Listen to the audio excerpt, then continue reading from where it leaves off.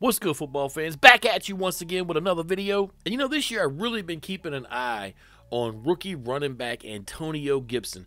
You know, the kid has got all kinds of skills when it comes to catching the ball, and he's actually showing a lot of growth when it comes to being a running back. Now, I know a lot of people look at this guy as more so as a wide receiver, kind of has that slash weapon kind of thing to him, you know, where in college he was used more as a receiver, but you know, Washington would just rather him be a running back that they could insert into Scott Turner's system. Now, what I've been noticing is J.D. McKissic has been getting a lot of carries that I feel like Gibson should maybe battle for. And the reason that's going on is because McKissic is a lot better in pass protection. So what that's done is it's led to Antonio Gibson getting less snaps per football game.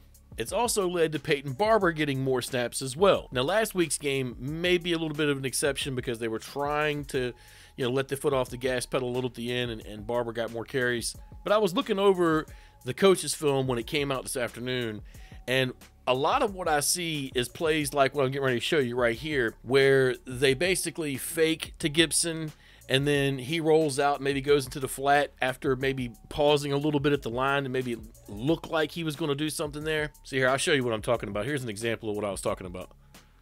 See, they fake to him, and then he just kind of goes out in the flat. Watch it from the other angle. You might be able to see it a little bit better. Of course, it's a pass to Logan Thomas, but it's a fake. He kind of stops the line, goes out to the flat. It's a lot of those plays that he's being used in that type of fashion. At least 6, in fact, that I noticed that when the play wasn't designed for him to either carry it or catch it, that they would fake him. He would go out into the flat, and they would throw it to the tight end or whatever the case may be. A lot of times he was wide open in the flat, and he was just kind of used as a distraction for the defense. But one thing I saw during the game, and look, watch that again. I mean, you can't ask for much more. The way that you always want your guys to at least get in the way of the guy. I've seen some guys that were so horrible at it. Chris Thompson got to be okay at it, the way that he would just throw himself at the defender. And I believe that Gibson is going to do nothing but get better at this. He didn't really have to do a whole lot of this in college. So, you know, his growth rate on this particular skill was probably a little off when it came to his professional ability. But it's just nice to see him progress through this, and he's actually doing what he's being taught. He actually hindered 2 guys there because there was another man that came from behind. If you watch it from the other angle, you'll see the second guy. But yeah, he did a real good job here. If it hadn't been for him throwing that block, Alex Smith would have either been hit or would have had to have moved the other direction and wouldn't have been able to get that play off. Now, I mentioned that there were a couple plays. Here's the other one. And he actually does a decent job here of hindering the play, but he doesn't exactly make the block. You see that? His guy kind of ran up to him and stopped. I mean, he still did his job, though, because his job is to hinder the guy from coming in. Watch. See? You see it from the other angle. His man stopped a good step or 2 ahead of him, but Gibson was ready to take his legs out on that play as well.